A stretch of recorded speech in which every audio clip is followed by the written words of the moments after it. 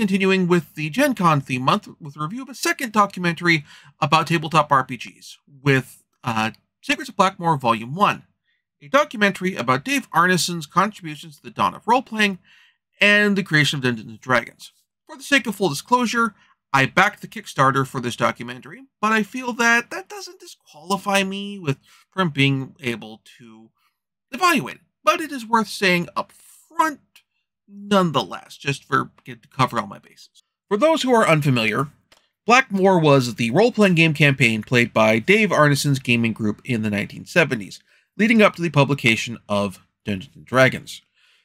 Often described as the first fantasy campaign, this Blackmoor game, the start of it, predates the publication, or even some of the earliest playtesting, of the original Dungeons & Dragons rules. And we're talking the set known as the Brown Box, or maybe the Wood Grain Box, or the 3 pamphlets, depending on who you ask.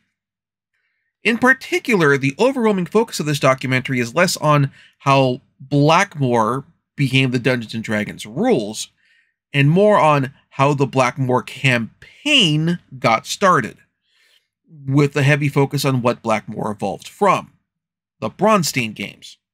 Now, if you watched my review of the book Playing at the World, you may remember that the Braunstein games, which, by the way, this is explained in the documentary as well, were a series of miniatures wargaming campaigns where, rather than all of the players each being generals of individual armies, with conflicts being played out exclusively in the form of miniatures battles, they were instead significant actors in and around the fictional German town of Braunstein during the Napoleonic Wars, with some of the players, yes, being generals of a couple armies, but also the town priest, or the burgomaster, or the head of the local college, or even the more visible sort of ringleader of a particularly notable group of students. These games, and the variations thereof, combined with Gary Gygax's chainmail rules, ended up becoming Dave Arneson's Blackmoor campaign. Now, the presentation of the documentary is great, combining interview footage with various members of the Braunstein and Blackmoor group, with more recent games being played using those rules, either with current sessions by the Blackmoor group, or footage from Gary Con of people playing in a Braunstein game, or that sort of thing. Also combined with inclusions of various notes from the various groups in question, and even some very nice graphics sort of combining different dungeon level maps, showing them stacked on top of each other and that sort of thing. It is a really solid visual style, particularly with the graphics around the dungeon maps, that pops and brings out the sense of imaginations poured into these notes. And also, by showing people playing in these games in the present day, shows that these were fun games to be in, and that it's not just it's a thing that people enjoy doing because of the novelty thereof. Now, to be upfront, or to be frank, I should say, it is, though, a documentary that starts on a bad foot, starting with Robert Kuntz, a TSR alum, and indeed someone who's actually close to Gygax, basically giving a pitch that Gary Gygax did all the work for Dungeons & Dragons, and Gygax didn't do crap. The Arnesonian argument of the Arnesonian versus Gygaxian crowd. Now, later in the documentary, we have other members of these various groups in question, like the Blackmoor group, who dispute this and indeed find the whole argument to be basically obnoxious and a waste of time, and takes away from the memory of both people, Arneson and Gygax alike. But the inclusion of these statements is so far from Kuntz's initial statements, like at the very end of the documentary, almost 2 hours later, that it feels odd that they're included. It's almost like an afterthought that only came about because the interviewer asked them the subject's questions that they thought might lead to similar statements, only to not get the results they expected, and decided to put them together towards the end, even though it like undermined what they thought was the thesis that they were building towards. Similarly, there are some grognard-esque comments in the documentary, as within the voiceover itself. And so it's coming from an editorial perspective.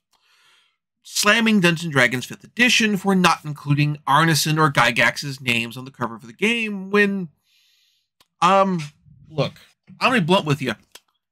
Nobody's names on the cover of the book. There are complete author credits on the inside credit page, and both Arneson and Gygax's names are there. In fact, actually, let me flip to that page real quick.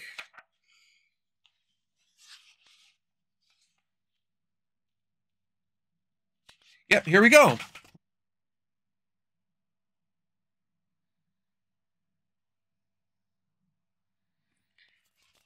Yeah, everybody's on there. So, you know, saying, oh, they're slighted Arneson and Gygax by not putting them on the cover. Nobody's on the cover. Nobody got snubbed in that regard. Everybody got, like, Gygax and Arneson are put in positions of honor on the credits page. And then with the additional contributors, as far as the earliest members of some of these gaming groups, and the rules contributors and co-authors and that sort of thing, put on there after it, along with the authors of previous editions of the game, including revisions like the Menser box set and that sort of thing. So, you know, saying, oh, Arneson saying that they're not appropriately crediting Gygax and Arneson. It's like saying that the Marvel movies don't credit Stan Lee, like the Marvel movies, particularly like the early phases, didn't credit Stan Lee because they didn't put his name at the very beginning of the film. Like, didn't do Stan Lee presents Iron Man 2. Like they didn't put anybody's, like they put like director names and that sort of thing. But it's like Stan Lee didn't make that version of didn't write that movie. And the same way Gary Gygax, Dave Arneson didn't write the 5th edition of Dungeons & Dragons. It's a very misleadingly worded grognardy statement. My other real complaint other than that is the sole interview subjects in the documentary are first-hand sources, members of the Blackmoor and Bronstein groups, which is fine. They are very informative and helpful, give a lot of useful information, and share interesting and engaging stories. And it's interesting to hear them talk and share what they know. We don't get any expert sources to give a larger context outside of voiceover, written from and presented by Paul Stormberg, but Stormberg himself does not appear on camera. He's a very knowledgeable person on the topic. He runs the Collector's Trove, an auction house that sells material related to the history of the tabletop gaming field. He is the co-host of a currently running podcast doing a biography of Gary Gygax. But the point is, with that podcast, Stormberg is identified, his credentials are stated, and he is on camera or on microphone. We get to hear his own words spoken by him and presented as him, as a authoritative voice that is identified as who that person is. That is not the case in the presentation of this documentary. Nor do we have any other authoritative voices who could have presented valuable information and insight. No John Peterson, author of Plague of the World. No Shannon Appelkline, author of Designers and Dragons, all of whom have also done their own exhaustive research on this topic and have written their own books on this matter as well. In fact, Peterson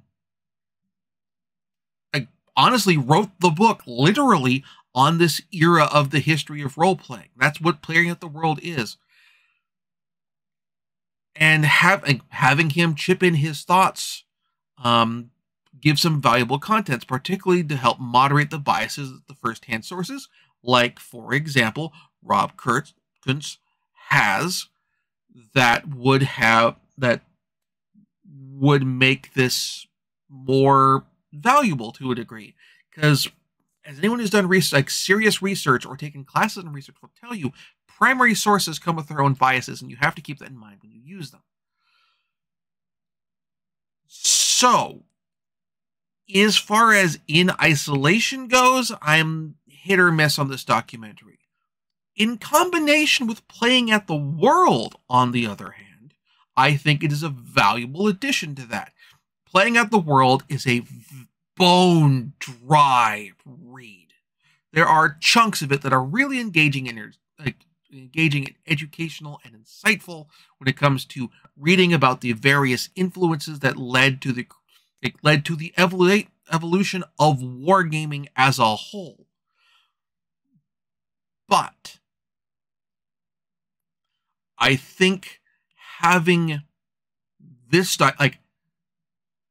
documentary, and then playing at the world, coming to this documentary with the information and knowledge that you've learned from that book, helps illuminate this documentary a great deal, and then in turn helps kind of pick up some of the points and bring them into a brighter relief that playing at the world doesn't, or as far as it comes to overcoming some of the presentational shortcomings of playing at the world. Playing at the world is a very, very academic text. It is not quite like reading a textbook, but it is comparable. I enjoyed reading through it because of my passion for the material, but it is not, for lack of a better term, as riveting a read as, for example, Designers and Dragons. I liked playing out the world enough that if I'd pick up the audiobook of it if there was one, because I enjoyed the book, because I enjoyed the information that was contained within it. I would not recommend it to others in isolation as an audiobook, the same way that I would with, say, Designers and Dragons, because Shannon Appelkline, author of Designers and Dragons, has a voice that is more willing to spice up, not say spice up the material, but provide a narrative and flavor and depth to the material. So, in the same context, this documentary provides a depth of flavor to the material contained in Playing at the World. But presented as it is not as useful as an introduction to the material. It provides useful notes, but it tells an interesting story, but there is a broader context that is missing, and it ends up grinding some unpleasant axes that do not need to be ground. Now, to put it that way. So, now currently, if you did not pick up the documentary previously, either do a previous physical release or because you backed the Kickstarter, it is available currently digitally on the Amazon Video Store. And there will be a link to get it in the doobly-doo. Buying anything through that affiliate link helps to support the show. You can pick up the documentary. You can choose not to. You can pick up something else instead. I'm Not Your Dad. Next time, we shall, our final Gen Con tie-in will be another documentary that I helped kickstart, but this one more artistically inclined, with the documentary Eye of the Beholder, the history of the art of Dungeons and Dragons.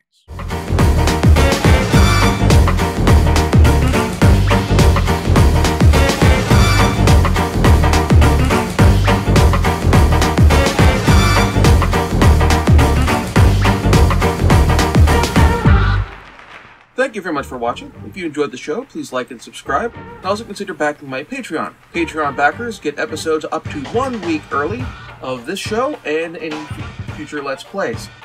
Also, please consider backing my Ko-fi. Toss me a few bucks, also helps support the show, and it's not a monthly obligation or anything like that.